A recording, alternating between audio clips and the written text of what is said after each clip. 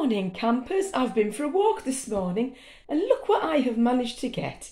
Some beautiful cooking apples, some gorgeous pears, and that, I think it looks like a gala. That was randomly sitting at the side of the road. I thought, we'll have that. So I'm going to have a bit of a baking session today. I'm going to maybe make some apple pies. But look at those beautiful pears. I have been adding pears to the salads at the bottom of Mount Owl Road.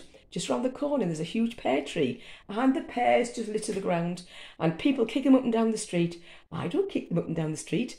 I gather them up and I bring them home and I make them into poached pears.